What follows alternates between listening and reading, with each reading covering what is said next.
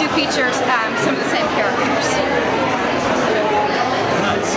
So, do you enjoy attending book events like this? Do you go to a lot of them? I'm actually a new author. I just started publishing last year, so this is my first big event. Oh, cool.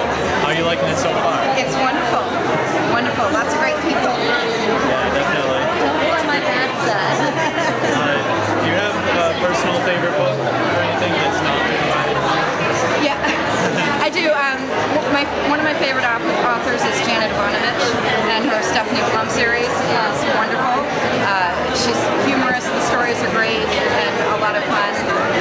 I also like Lara Adrian, who's a New Hampshire author as well, and she writes a paranormal series that's really fantastic. Do you have any future plans?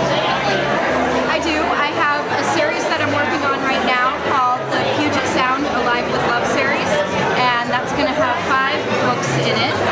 They all take place in the Seattle area, and the first one is scheduled to be released this summer, and that's called The Sound of Love. What genre would you say you usually write in?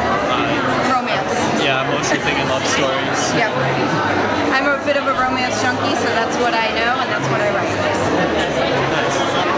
Do you have any advice to aspiring writers? Stay positive, follow your dreams, and get involved with a writing group where you can get feedback on your writing and you can learn and grow. Okay, well thank you for your time. Thank you. Nice meeting you.